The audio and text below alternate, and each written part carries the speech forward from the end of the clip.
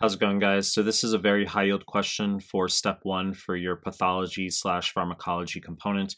We could make this a very extended clip, talk about every little detail about these diagnoses here, but I'm just going to stay concise, increase your score without wasting your fucking time, right? So before we get started, I will be an asshole, however, and tell you to subscribe to my channel. I really appreciate it. Hit the like button, really appreciate it.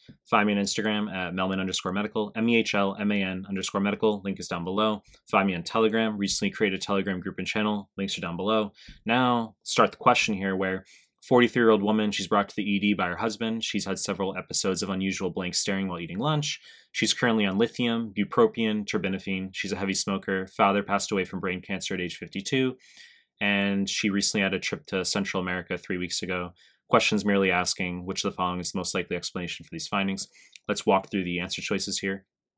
Choice A, catatonic episode or catatonia, wrong fucking answer. Now look, this is classically associated with schizophrenia, okay? It's nothing to obsess over, just being aware that it can show up in schizophrenia, okay? A bit of blank staring, mutism. In terms of my observation, how this applies to USMLE/NBME, I've seen catatonia in hypotonic, what the fuck am I saying? Hypoactive delirium, okay? When we think of delirium, we classically think of a patient jumping off the walls, okay? Visual hallucinations, etc. That's hyperactive delirium. However, 2CK level especially, maybe an old woman, she's had surgery, she can be a bit mute, okay, when on physical examination. That's hypoactive delirium. USMLE wants you to be aware of that, especially on 2CK. So be aware, catatonic episode, is this delirium? Is this schizophrenia? In this case, wrong fucking answer.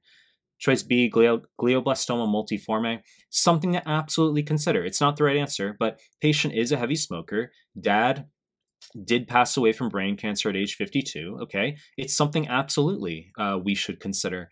EGFR mutations, epidermal growth factor receptor mutations, increased risk for glioblastoma multiforme. Butterfly glioma can present with seizure, okay? But it's not the answer in this case. And the reason is because the patient is on multiple medications, as I will explain in a moment. I mean, this is a major risk factor. This is relevant info, okay? And also morning vomiting, that's a high yield factoid that will show up for brain cancer questions, especially in pediatrics. Choice C, Lee-Fraumeni syndrome, wrong answer. This is TP53 gene mutation, which codes for P53 tumor suppressor protein. It's something to consider, but it's the wrong answer as the patient's on these medications.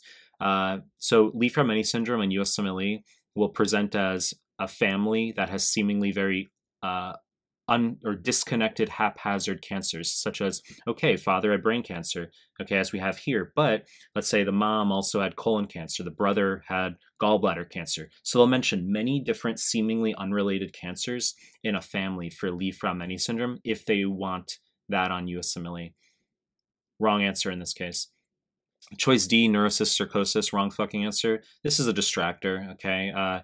Yes, they went to Central America. It's relevant, okay? Central South America, Tinea solium, that's pork tapeworm. It's a cestode. It can present as a Swiss cheese appearance in the brain. If you do a CT scan, it can also present as cystic appearing structures in the brain's ventricles and seizure. Yes, absolutely. It's relevant info that the patient went to Central America, but on these medications, as I will talk about. So the answer is seizure activity, choice E. You need to know for USMLE that bupropion lowers the seizure threshold, can cause seizures. Really fucking important. I mean, that's a major risk factor here that the patient is on this drug, okay? So bupropion can be used in bipolar disorder. Patients also on lithium. Lithium is first line for bipolar. Bupropion can also be used for just regular, quote unquote, monopolar depression. And also it can be used for smoking cessation. Bupropion, notably, apart from causing seizures, it does not cause sexual side effects. So patients who are worried about anorgasmia, have had sexual dysfunction on SSRIs, okay? Bupropion is a choice to consider. Avoid bupropion in patients has history of eating disorders, anorexia, bulimia, because electrolyte disturbance further increases the risk of seizure, okay? And And okay, and the mechanism of action being a neurotransmitter reuptake inhibitor, as far as the ratio of norepinephrine, serotonin, dopamine, the literature varies on it, but that's its MOA, okay? It prevents the reuptake of neurotransmitter.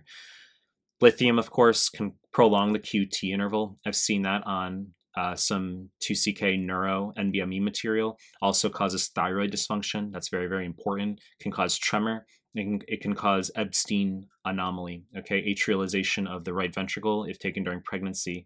Lithium, extremely high yield, okay, very narrow therapeutic window, which means the difference between the dose required for therapeutic effect and the toxic dose, very, very narrow interval there. Terbinafine, antifungal, topical, is used for tinea pedis, okay, like foams, sprays. Oral terbinafine is used for onychomycosis, which is nail bed fungus. But once again, the take home from this question is not to be overly dramatic or tricky or creative. The point is to increase your fucking score and focus on high yield points. Bupropion causes seizures. Yes, you need to know that, okay? You know the deal. I'm going to continue making more content. If you like my stuff, subscribe to my channel. And I appreciate your time. That's it.